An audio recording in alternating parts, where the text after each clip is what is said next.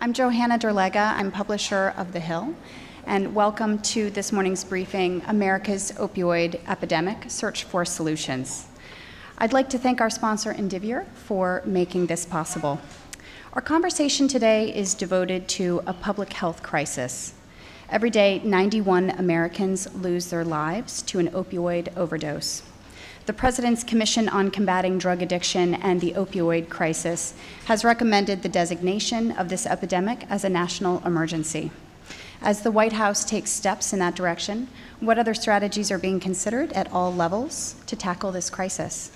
On the program today, we will hear from lawmakers, addiction experts, researchers, and recovery advocates about solutions that will be helpful in curbing this immense challenge. First, just a few notes of housekeeping. In addition to those of you in the studio, we are live streaming on thehill.com. We ask that you keep your phones on silent, but we encourage you to join the conversation on social media. You can do that by following us on Twitter @TheHillEvents, and you can comment using the hashtag #OpioidSolution. We're going to be taking questions throughout the program, so keep an eye out for members of the team that have handheld mics. And finally, there is a very short survey on your chairs. We appreciate any feedback you could give us, so do fill that out at the end of the program. So let's dive right in. We begin with Senator Rob Portman. For more than 2 decades, Senator Portman has been working to help combat the opioid crisis, starting with the founding of a community anti-drug coalition in 1996 when he was a member of the House of Representatives. In the years since, he has authored and helped pass several pieces of legislation to provide those at the front lines with funding and the tools to curb this epidemic. Welcome, Senator Portman. And joining him is my colleague, The Hill's editor-in-chief, Bob Cusack. Welcome, Senator. Hey, how you doing? Thanks for joining us. This is an epidemic, and personally, I didn't realize the extent of it until I got outside the Beltway and went to New Hampshire in the fall of 2015, and then Ohio in 2016. Can you describe how this is, for people who don't know and who are watching on our live stream, the devastating impact, stories, how this is affecting everyday people? Yeah, first of all, the word epidemic is a strong word, and sometimes I get pushback until people understand what's going on. And it's the #1 public health crisis in our state, let's put it that way. I believe that's true in the nation now. A couple of statistics that I'm sure you're familiar with, but some folks might not be. It's the #1 cause of accidental death in America. It has been in Ohio probably since 2007. In other words, it's now surpassed car accidents as the #1 cause of death. It's also something that affects everyone in a very direct way, which is that it's the #1 cause of crime. So in the communities I represent, whether I talk to a county sheriff, a police chief in a city, or whether I talk to the State Highway Patrol and look at it from a statewide perspective, they all believe that because of not just the drug use or even the trafficking, but because of the crime associated with it, to pay for the habit, it's causing our jails to be overcrowded, which affects every single person in the community. And so it's theft, it's shoplifting, it's other crimes associated with it. And then finally, and most importantly to me, it is not just resulting in these overdose and deaths, which get more attention, but it is ruining the opportunities for literally hundreds of thousands of Ohioans every day who become addicted. They may not overdose and die, but they have left their families. They have made the drug, as many addicts and recovering addicts have told me, the most important thing in their life, crowding out friends and family and job. So it's one of these issues that affects the fabric of our society in really fundamental ways. And I think it's fair to say we've never seen anything like it. I've been doing this for many years. I started an anti-drug coalition 20-some years ago in my hometown at a time when the issue was cocaine, marijuana, to a certain extent meth. This is very different. That organization is still in existence, but it's focused now on the issue of fentanyl and heroin, prescription drugs, and because that's unfortunately where we see the huge increases. And by the way, when we take our eye off the ball, this always happens. So if we do focus so much on the fentanyl and heroin issue, the opioid issue, to the extent that we're able to be more successful than we have been, and the statistics are really sad, it's increasing, not decreasing, it's getting worse, not better, then something else will crop up, and it'll be cocaine coming back, which, by the way, there's some evidence of already in some of our communities. It'll be meth, crystal meth from Mexico, for instance, now is very strong coming into some of our communities. So I will say it's a broader issue about a society, our society, that has struggled over the years with different kinds of drugs. This one has hit us harder than any. You've authored legislation that has become law. You have pending legislation on this issue. What are some of the lessons learned? And tell us about the pending bills we were talking about before we came on. Well, first of all, I applaud Congress, because in the last year and a couple of months, more has been done on this issue than ever in history. And I refer to the CARE legislation, the Comprehensive Addiction Recovery Act, which was passed last July. I wish it were being implemented more quickly, frankly. I think you'll see some of the grants begin to be announced here in the next couple weeks. For those of you involved in this and in the audience who have been helping with some of the grant writing, because there are 8 different grant programs. Everything from helping with regard to providing Narcan, which is this life-saving drug that reverses the effects of overdoses, to helping pregnant women and helping kids that are born with the dependency. So that's starting to happen. It's being implemented. Some of the legal changes that are in the law took effect immediately, but the grant programs is where we're going to see, I think, more of the difference. And then second, at the end of last year, we passed legislation called the Cures Act, which is part of the appropriations process, which, as compared to CARE, which gives this year, by the way, $267 million, authorized at $181 million, so we increased the amount in the appropriation, which was good. Cures, on the other hand, is $500 million. That goes directly to the states as compared to going to nonprofits and other organizations. And so both of those things are helping. In the state of Ohio, for instance, the Cures money is already being used. Some really creative programs in central Ohio, Franklin County, which is the Columbus area. We're in the process of taking a little more than $1 million from the Cures Act, putting it against some other local resources and creating something to help deal with what I think is one of the biggest issues right now in treatment, which is this gap between someone who has an overdose, goes to an emergency room, and then getting them into treatment. And it's sort of it's a center where EMS personnel will take firefighters and others who are responding to these overdoses, will take people to one place, which will be an emergency room set up for overdoses. And at that same place, there will be 50 beds for treatment and strong incentives for people to go into treatment, because that's where we see a lot of the drop-off. People, at the time at which they overdose and Narcan is applied, sometimes that is an opportune moment to get into treatment, but it's not immediately available. So that's an example of where the Cures Act is being used right now in Ohio to make a difference. What about the fraud in this issue? There's been reports of that, a big one in Florida, of these homes that are basically scamming the system, and a well-intended federal law, local officials say, and some of it was in Obamacare. But how do you crack down on the fraud where people think they're getting treatment, but they're actually not? They're just getting scammed. Yeah, we have to be very careful about where the money's going, how it's being used. That particular issue does not relate directly to Cures or CARE, right? But it does relate to sober living facilities, and the fact that some, and Florida is an example, but frankly it's happening in other parts of the country too, we're told. So you have to have adequate enforcement to ensure that people are getting the treatment that they deserve. It's so bad that in some of those places, as I understand it, drugs are being provided to the people who live there to essentially keep them dependent, and so obviously that needs to be policed.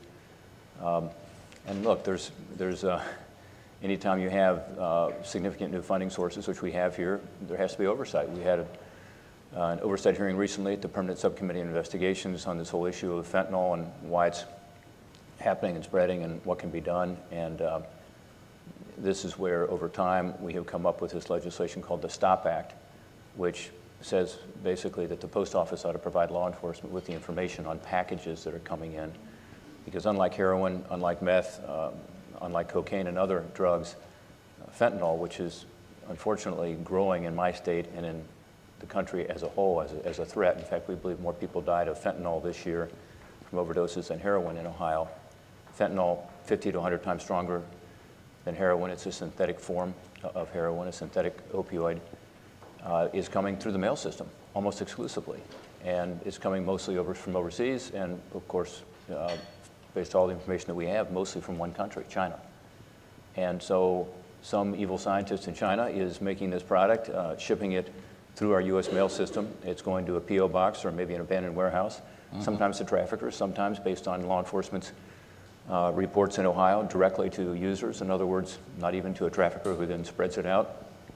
A package, Bob, that is about the size of your folder there, but rectangular, could maybe provide 100,000 doses.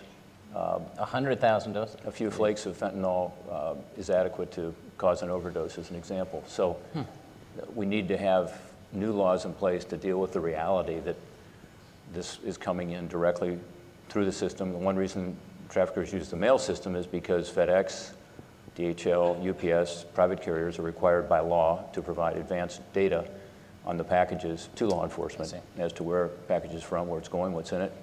The post office is not required to do that, although Congress suggested they should do that over a decade ago.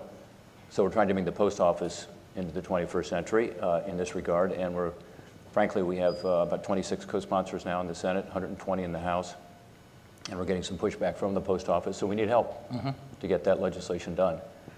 It won't be the silver bullet. There is no silver bullet, in my view, but it'll certainly help to keep some of this poison out of our communities and to, at a minimum, raise the price, because one reason fentanyl is growing in Ohio is it's less expensive than heroin and more powerful.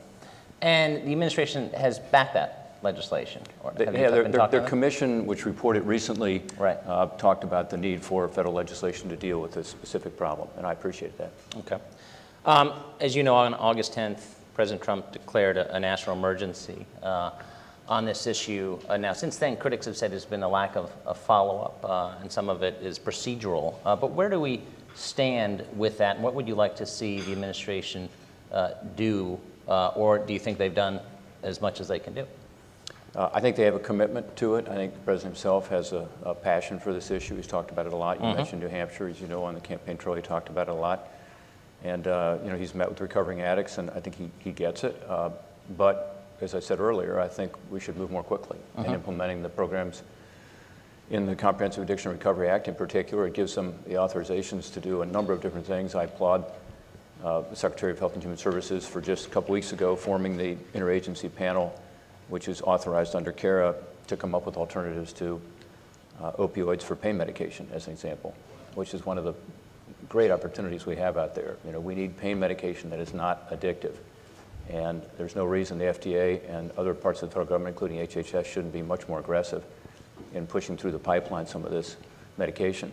And so that's an example of where, you know, over time they did move. And my only urging, which is the same thing I said to the Obama administration, because the legislation, again, passed last July, is, you know, this is a crisis. This is not your typical law that needs to be implemented slowly over time. This needs to be implemented with urgency. And, you know, again, we're facing an epidemic that is growing. It's clear it's a public health crisis. It's clear that it's affecting everybody in the country, not just those in states like mine that are particularly hard hit. And so it's appropriate the federal government play an aggressive role in getting this legislation moving. There's a lot going on at the state and local level as well, and we need to be better partners from a federal government perspective. And CARE and Cures and this other legislation, the STOP Act we talked about, is important. We have other legislation on prescription drugs. We believe that the CARE legislation could have been stronger with regard to prescription drug monitoring. In the Senate version, we had a provision that was dropped out in conference because of some concerns in the House. We're trying to get that legislation also through the system. Again, we have a bipartisan group of over 20 co-sponsors, and that's to ensure there's interoperability between the states, just knowing what prescriptions people are getting. 4 out of 5 people in Ohio who overdose on heroin started on prescription drugs. So there continues to be overprescribing. There continues to be a problem here. And that's another piece of legislation that would be good to have the administration strongly support and you know, get it across the finish line. I want to ask you about that bill. What would it specifically do as far as the monitoring? I know it's a bipartisan bill, but what, and do you think that you used to serve in the House, you have a lot of friends in the House, do you think that the House can be persuaded to pass it? I do, because again, I think the facts are so overwhelming that unless we deal with the overprescribing issue, we will continue to see more growth in terms of the opioid addiction. Two things, I guess, I would say. One, some states don't have an adequate prescription drug monitoring program for the state itself. Ohio has the ORS program, which is working very well. In fact, we've recently taken some steps, and I applaud our governor and our attorney general and others to limit prescriptions to 7 days. Maine and other states have done that. So the legislation helps to encourage states, provide some incentives to set up their own prescription drug monitoring program so that it is an effective program. And then most importantly to me, it provides for this interstate operability I said earlier. In other words, letting us know in Ohio what happens when some Ohio citizen goes to Kentucky or West Virginia or Pennsylvania or Michigan, and we're surrounded by a lot of states, and gets a prescription filled for an opioid. We want to be sure that gets in the system immediately, and that there's an ability for, at the pharmacy level and at the provider level, the doctor level, to be able to know what prescriptions people are getting, so people are not overprescribed. And that's something exclusively that, requires federal help, and so that's what this legislation would provide, is that incentive to create that interoperability, which we can do these days. We have the big data to be able to do this, and in the face of a crisis, it's a crime we're not doing it. We will open up this session for questions in a minute, and so just think of questions, and when we go to that phase, just identify yourself. I want to get the dynamic on Capitol Hill. Other than people in your state, how is this? This is such a bipartisan effort, but have you gotten to know a lot of other members who have approached you to say, actually, this is now happening in my state over the last several years? Yeah, I mean, look, I think a few years ago, there was not an appreciation for the degree to which opioids had spread, and a lot of people hadn't heard much about it. Now I think you can't go home without hearing about it. And so I would challenge members, and I do this, to go home and when they go to their fire stations, which a lot of us go to firehouses, to thank our firefighters, ask them. And I will guarantee you every firehouse will say they do more heroin runs or opioid runs than they do fire runs. And that's a surprise to our citizens. Again, the notion that this only affects a small group of people is just inaccurate in so many ways. But the opioid crisis does not discriminate. It knows no zip code. And so it's affecting everybody, rural, urban, suburban, every age group.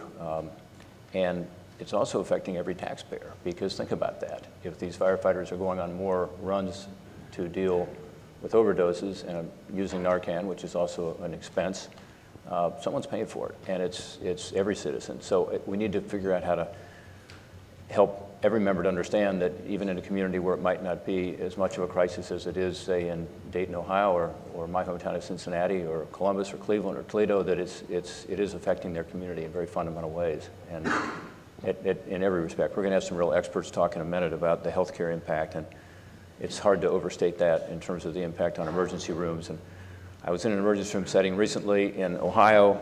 Again, we're making this transition, I hope, toward this emergency room and treatment center being together. But right now you have, very intensive emergency rooms with high costs, dealing with overdoses constantly. And what the nurses tell me is, what the EMS professionals tell me is, it's very frustrating for them to have the same person come back again and again, and not be able to figure out a way to get that person into treatment. That's something that, again, I think you'll hear from some experts on this about other ways to deal with it. The one I talked about is a pretty simple one, which is to have one central place where all the people from a particular county would come and then be able to have the option of going into treatment at that same facility. Why don't we open up for questions? We have people with mics, and if you can identify yourself and ask your question to the senators. There's one in the back there.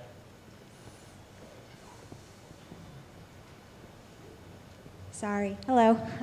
Hey. My name is Laura Kelly. I'm from the Washington Times, health reporter there. I was just wondering if there's any conversations about public and private partnerships to harness the power of mobile technology companies that are making phone apps for aiding in recovery. These are things like that are creating social networks for recovering addicts so they can meet and discuss with each other. And just wondering if the federal government wants to support those kind of initiatives. Yeah, I mean, I mentioned earlier some of the really innovative things going on at the state and local level. I don't know that at the national level there's anything that directly addresses that, but certainly in Ohio it's happening. And as an example, we now have in some of our communities in Ohio a new, I mentioned interoperability earlier, I mean sort of an interoperability between the social service providers, which is treatment centers, and counselors, law enforcement, and this includes law enforcement who are, as I mentioned earlier, frustrated by seeing the same people again and again and see their jails or prisons filling up with people who are users when in fact they want to get them into treatment. And then finally, the first responders we talked about, which is usually, our EMS professionals. And so as soon as there's an overdose reported, as an example, there is the ability to communicate immediately to the social service providers. So they show up, and so does the law enforcement official. And then they immediately take this person home or to an emergency room, depending on how severe the overdose has been and what the condition is. And if they go home or if they go to the emergency room, they invite the family to be there and they have a discussion. And the results are that that person is much more likely to get into treatment. And using that moment, so it's a moment when there's more interest in going into treatment or dealing with what has been for many addicts, a time period when they saw their life flash before their lives. So in that sense, yeah, there's an interest in kind of communicating between all those folks. I don't know if any of the service providers on the internet have been engaged as much, but it's happening on its own at the local level. So I don't know if that responds to your question, but that's one of the exciting uses of technology to immediately have people respond. Okay. Good morning, Senator. Andrew Kessler with the International Substance Abuse Counselors. Thank you so much for being the leader we've needed in Congress when it comes to CARA and 21st century cures. Now that we're granting more access to care and we are beginning to catch up with the rest of the public health system, what do you propose we do about the lack of infrastructure? We need more treatment facilities. We need a greater workforce. We have more people because of parity who can now access care, but all we're really doing, if we don't increase the workforce and the number of facilities that can accept insurance, all we're doing is creating longer lines. So what can we do to increase and strengthen that infrastructure so that the people who now have access to care can actually receive that care? Yeah, it's a great question. And as you know, some of the cures money is being used precisely for that. In Ohio, I talked about what Franklin County is doing, working, actually it is a public-private partnership because there's private money going into it as well. It's primarily cures money, but also county money and private sector money, creating a new facility, creating new opportunities. So the cures money is being used for that. Also cures is being used for training. And there's some controversy around that. There's some people who have expressed concern to me that this money is being diverted to the training of counselors, some of the people you probably represent, and other professionals. It's not being used directly to encourage more people in the medical profession, more MDs to get into the addiction area, but that's one of our issues, and we've got in Ohio, frankly. And you'll hear from some professionals about that and some people who have committed their lives to the addiction issue. We need more people like that. So that's happening with some of the cures money, and that training is important. And I've made that argument that we need the infrastructure, and the infrastructure includes people. So it's beginning to happen, and it's happening out of necessity. But that is one of the issues, is how with the increased demand, how are we going to provide the help and frankly do it in a way that's evidence-based. We're not spending money, throwing money after a problem without understanding what works and what doesn't work. I talked to a couple of you this morning about treatment, and my question was, as it always is, what's working? What's not working? Because creating more infrastructure that's not successful, that has people going into 3, 4, 5, 6 treatment programs without a successful result is not the solution. We can't afford that. Not just that it's costly, but we can't afford that in terms of the cost to human lives and families and the tragedies that we talked about earlier of people not just losing so many people to overdoses and deaths, but so many people who become disconnected from their families and their work and their lives. So yeah, we need the infrastructure. We got to do it right. And I do think, again, the legislation we've already passed is helping. And then in a lot of local and state instances, people are just taking matters into their own hands and creating that. In many rural counties in Ohio, there's not an effective treatment program. And so that's where our bigger challenge is, I think, right now, is to figure out how in these rural communities where they have a limited tax base, how to help them be able to provide the basic treatment programs, hopefully longer-term recovery as well. I want to hear from some experts later, but Bob, I will say one of the issues in terms of infrastructure that creates a challenge is not just a short-term treatment program, let's say 8 to 10 week program, which might be typical in Ohio, but how do you get people into longer-term recovery? And that involves various levels, but ultimately just a sober housing arrangement, which is costly. And yet it is, in my view, so much more successful. So if you look at the number of people who go through a treatment program successfully, it's pretty discouraging, frankly, when you see the percentages. And we'll hear from some experts later. Again, maybe they can give us some data on that, and maybe some will disagree with me, but I think it's very discouraging.